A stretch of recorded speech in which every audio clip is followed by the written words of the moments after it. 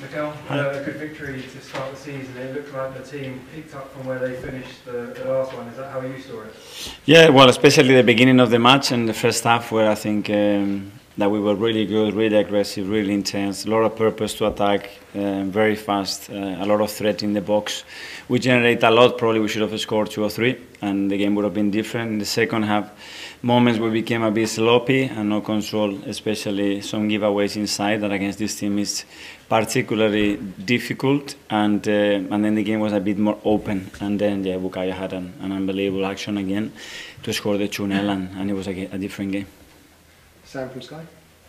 Mikel, this team was so good last season. Have you seen enough to convince you that this team can do that one extra step this season, from what you've seen pre-season in this game? What I see is the willingness. Whether we're going to do it or not, we're going to have to show it every day, how we play and the results that we are able to take away. We started well. It's the first game. It's always uncertainty how we're going to respond to that against that really difficult opponent.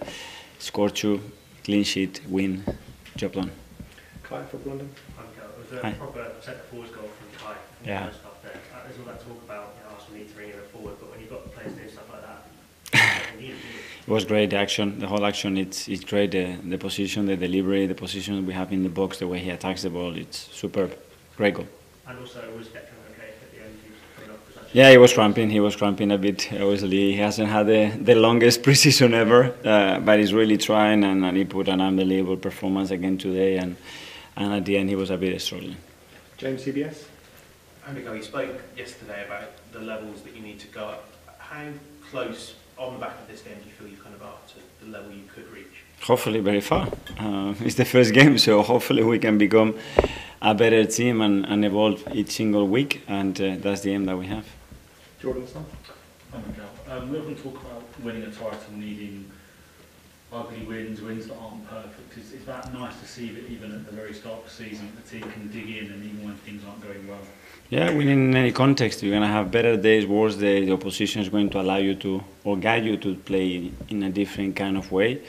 And today we won, I think, in a convincing way, but probably in a different way because it's what the game requires. And just on Saka, he's for both goals, he's cutting onto his left foot. You're often surprised that teams still let him do that, seeing just how good he can be. About good players, you know, with Messi, I know that he's going to come here and put the ball there, but he does it all the time. That's the quality of the players.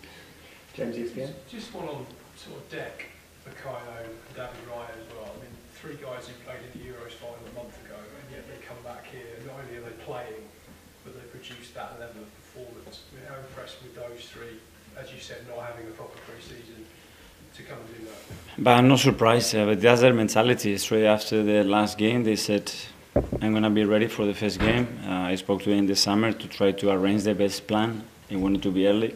They wanted to be back. They were already getting prepared. They were on holidays. This is the mentality that we know, that we need. If players are doing that compromise, it will grow around the team and they will step up the level. And that's what we need. When you talk to them, did you sort of initially think, I might have to leave them out for the first game because they might need time? Well, first of all, yeah, you have to really understand where they are, you know, what they need. Give them some space, let them breathe.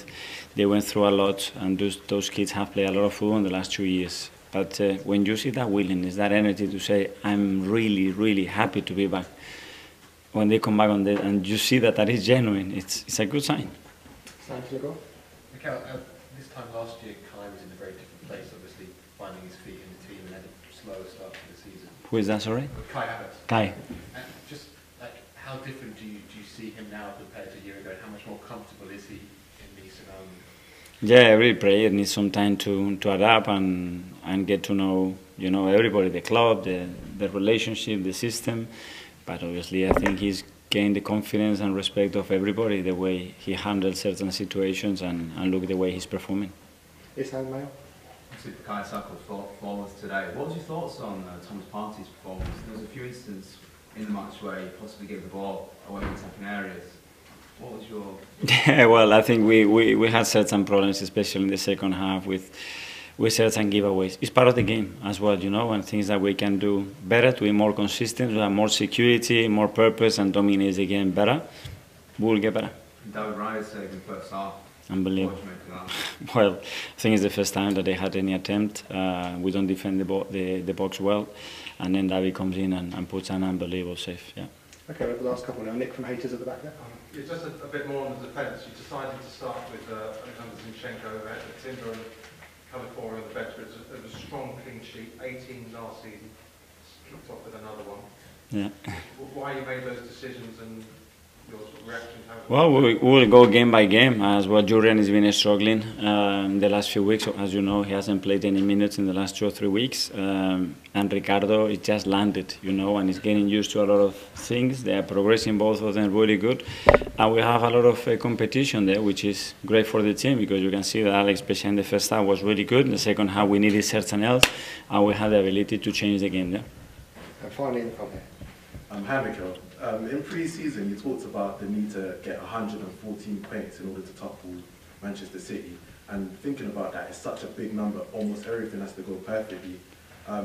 What do you need from both the fans in the stadium and the fans at home in order to get to that 114 mark? Well, first of all, we were in LA. They asked me, "What do you need to win the Premier League for sure?" I said, 114 points, you wins it. That doesn't mean that we have to do that. You know, it's talking about that on the first game. It doesn't make sense. You know, this is a new story. This is a beautiful one. Hopefully, that we have to write from the beginning. Today was the first chapter of that. Let's write some beautiful ones, and let's be prepared for the ones that are not so beautiful to respond to that in the best possible way. Okay, everyone. Thank you. Yeah, thank you. Thank you.